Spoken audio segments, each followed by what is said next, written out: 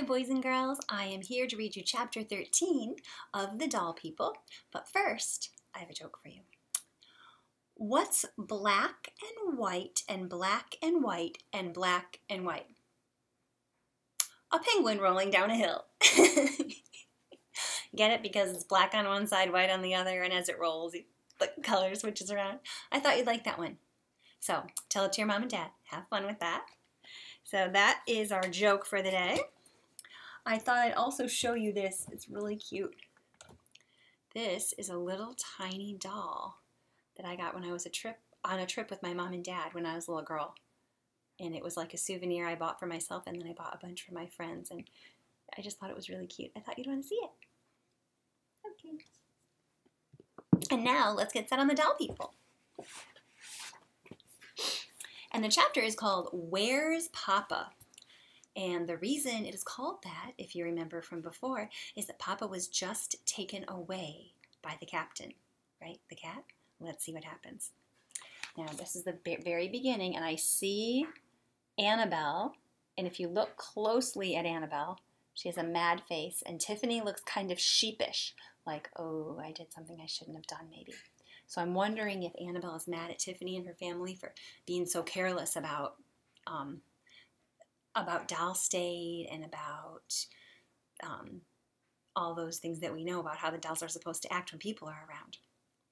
Nora's room was a wreck, and Annabelle was positive the doll code of honor had been broken. Things had been moved. Mom Funcraft had tracked grape soda across the rug. The paper flowers had been trampled. Dolls that didn't belong in the room were there. Worst of all, one doll was missing. Annabelle surveyed the room while the grown-ups revived Mama Doll. She found that she was shaking, but not, she realized, with fear. Annabelle was furious. She couldn't remember the last time she had been quite so angry. So what does furious mean? Right, angry. Maybe she had never been this angry before. Papa had been carried off by the captain, and it was Tiffany's fault. Tiffany with her don't worry about the captain and her he never catches us and I promise he's just playing. Annabelle glared at Tiffany. Show me your best glare. Right, good. Tiffany was talking quietly to Bobby and Bailey. When she glanced up and saw Annabelle looking at her, she joined her in the doorway. I'm sorry, Annabelle, she said. I really didn't think, the captain has never. We've been playing with him almost every night since we got here. Annabelle continued to glare at Tiffany. I know you're mad, Tiffany began to say. Annabelle nodded. Well, I said I was sorry. I know. Annabelle looked down at her feet. She looked across the room at the grown-ups. Then she let out a big sigh. Look, if you're just going to be mad, Tiffany, let's not fight, Annabelle interrupted her. Anyway, this is partly our fault. My family and I decided to come over here. You didn't force us to do that. No. So let's just do what we have to do together. And the first thing we have to do is put Nora's room back in order. Quickly, she added, looking at the clock on the wall, and the rest of my family has to go home. Then you and I will start looking for Papa. SELMP, said Tiffany. Oh, remember that's the club that they formed? Society for, I can't remember what it is. All right, we have to keep going or I'm going to run out of time, though. Exactly, said Annabelle. It's a good thing we're prepared for something like this. By now, Uncle Doll had helped Mama rise shakily to her feet. Papa saved me, he said breathlessly. He saved my life. Because remember that the captain was after Uncle Doll, and Papa distracted him, but then the captain grabbed Papa. He loves you, said Mama, your family. But I blamed you and then I lost my temper and moved out. Everyone quarrels, said Mama. Quarrel is another word for having arguments or fighting. Annabelle wanted to say, we never used to. But there wasn't time for a discussion. Come on, everybody, she said, shooing her family toward the door. We have a lot to do. And look at the time. Uncle Doll, Bobby, you take Mama home. And Mom and Dad, said Tiffany, you and Bailey clean up Nora's room. What are you going to do? Mama Doll asked Annabelle. Tiffany and I are going to look for Papa. Oh, but you can't, said Mama in a small voice. Yes, we can, and we are going to. Can we come? Asked Bobby and Bailey. Nope, this is for girls only, said Tiffany. Besides, if too many people go looking, it will just get confusing, said Annabelle. We're just going to have to search quickly and come back before the Palmers wake up. Bailey and Bobby started to protest, but Annabelle said sternly, and we mean it, which she had heard Papa say a number of times. So the dolls hurried down the hallway. And remember, the dolls, that's Annabelle's family. That's like their last name. And the Fun Crafts began to clean up. And Annabelle and Tiffany huddled briefly by the corner of Nora's bureau. And bureau is another word for dresser. Where shall we look first? Asked Tiffany. Where would you look first if you knew a cat had taken a doll? That's a good idea. Yeah.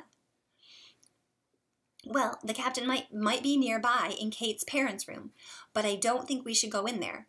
At least not right now. That could be too risky. He could just as easily have run downstairs, said Tiffany. Maybe we should start there. Okay, agreed Annabelle.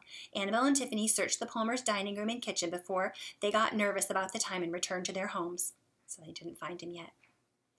On her way across Kate's room, Annabelle did a quick check under the furniture to see whether the captain was hiding nearby with Papa, but he wasn't in sight. Any luck? Called Mama as soon as she saw Annabelle. No. And there's a little picture of Annabelle and Tiffany. See them? The next day was Saturday, and at least one of the Palmers was home all day long, right? Because nobody goes to work, nobody goes to school. So could they search during the day on Saturday? No. Annabelle, stuck in the dollhouse, worried that Kate would peek inside and wonder why Papa was no longer seated at the table where she had left him the night before. Then she worried that Papa had been injured.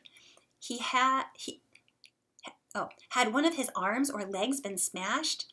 Because remember, he's made out of china. Yeah. Had his head been smashed? Annabelle could do nothing but wait until bedtime when she and Tiffany could continue their search. Let me show you one other thing. See, like a little figurine like this? And here how it's glass? This is the kind of material that Annabelle's head would be made out of. Not her body part. That would probably be fabric. But her head, arms, and legs are all made out of china. And same with Papa. So, this is the kind of material that can break because it's a kind of glass. I'll put it back.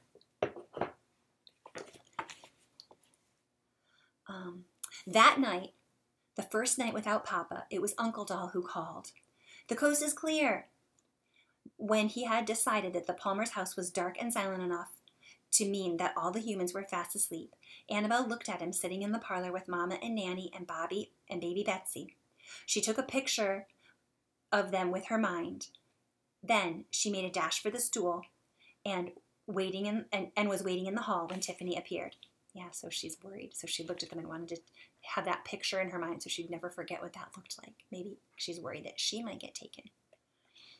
The girls made their way downstairs and searched the TV room, the front hallway, and Grandma Catherine's bathroom. They wanted to search in Grandma Catherine's bedroom, but were afraid. We'll save the worst rooms for last, said Tiffany. Tomorrow we'll search the living room. The girls had avoided the living room because the captain's bed was there.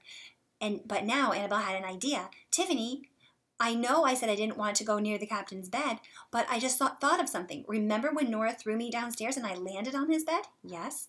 Well, I found a lot of stuff in the bed. Like what? A couple of Nora's plastic animals and a toy mouse and a doll Kate had made for Nora. So, said Tiffany. Well, don't you see? Annabelle felt impatient. The captain hides little things in his bed. Maybe that's where he took Papa. And Tiffany gasped and put her hand to her mouth. Annabelle, I bet you're right. First thing tomorrow night, we'll search his bed.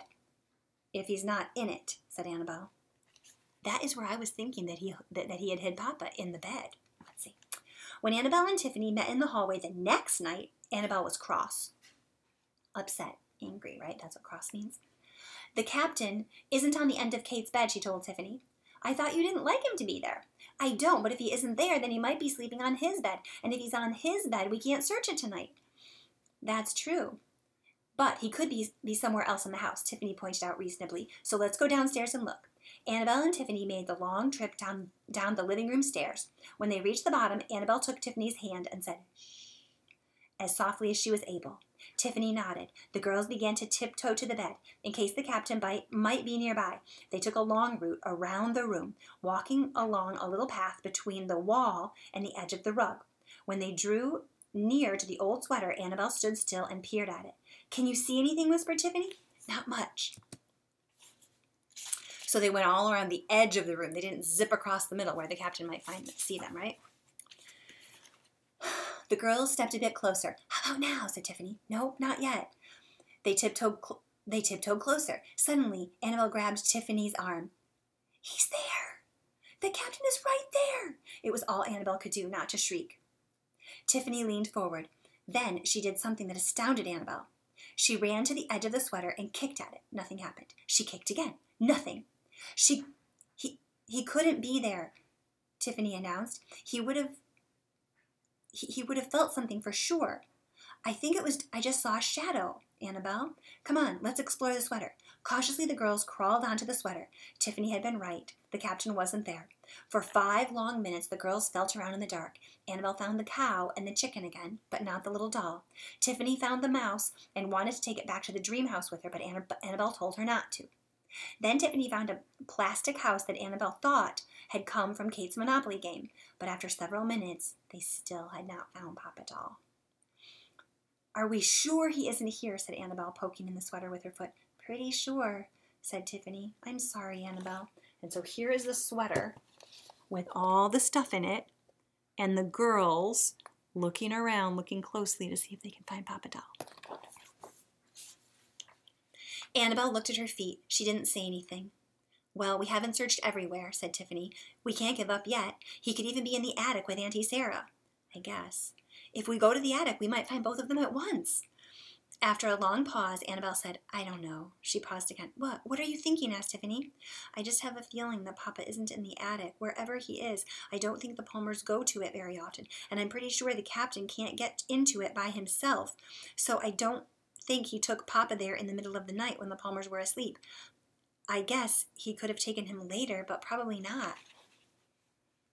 "So you think your father is somewhere else in the house?" "Yes, somewhere we haven't searched yet, or somewhere that we can't get to."